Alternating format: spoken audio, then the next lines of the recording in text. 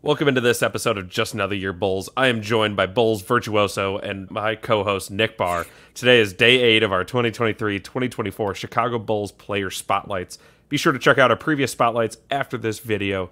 Nick, who are we talking about today? We are talking about our boy Carlik Jones.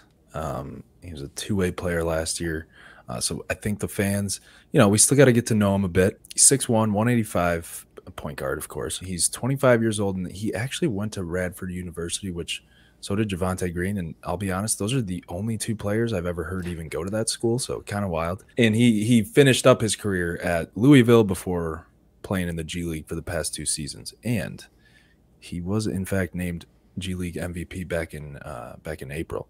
And then another little fun fact for you, I'm just full of them. He's playing for South Sudan, so he's South Sudanese, and they're playing right now in the FIBA World Cup, and he dropped 35 points the other day. Pretty cool. Even though they lost to Puerto Rico, led the team to their first ever tournament win, so that the first time they've ever won in the FIBA World Cup a couple days ago, and that was over China. So pretty cool. He's kind of a big deal in South Sudan. So hopefully he becomes a big deal in the States as well. Tony, tell me how he can do that. Well, the first thing is he doesn't have to run into a buzzsaw that is the Puerto Rican national team, it sounds like. So with that, he's a prolific scorer. As Nick mentioned, obviously, taking into account the international play, the level of play, the talent, sure. But he was still averaging 26.8 points per game in his 15 G League games. The G League is getting a lot better. Like that's no joke. Yeah.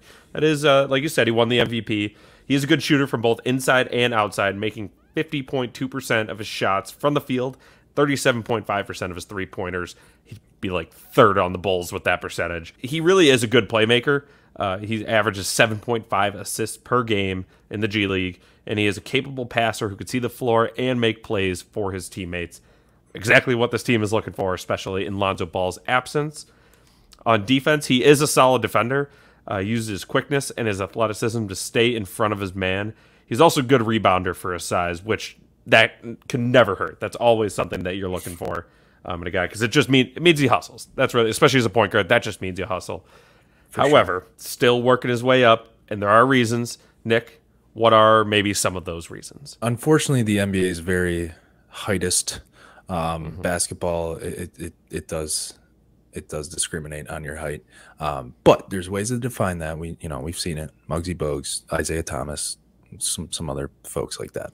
So obviously he's undersized even for a point guard. I mean, he's 6'1", so this could make it difficult, for him to guard once he's, now that he's been called up to the big boys. So that'll be interesting to see if he can keep relying on his athleticism and his ability to score. If he can keep that up, obviously he could make a solid impact. He's going to be fighting for minutes for sure. But the guy's he was undrafted. Obviously he's only really experienced the G League. Now he tore it up, of course. So I would hope he could still make somewhat of an impact in the no babies allowed league. But yeah, so he spent the last 2 seasons there. He's got a lot of potential, Tony. He's got a lot of potential. He is, I think, going to see some time. Again, Lonzo's out, and he's just came off the MVP. So I'm hoping his size won't matter. And if he can improve his defense a little bit and he can stay with some of the larger point guards, and then, still be able to dish out, play make.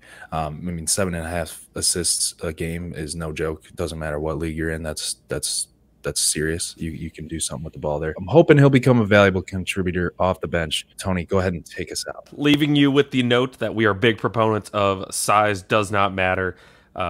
That'll do it for this episode of Just Another Year Bulls. Our 2023-2024 Chicago Bulls player spotlights will continue with our beloved Zach LaVine. Get excited, people. Zach LaVine on Tuesday. So thank you again for tuning in. And as always, Bulls fans, keep seeing red.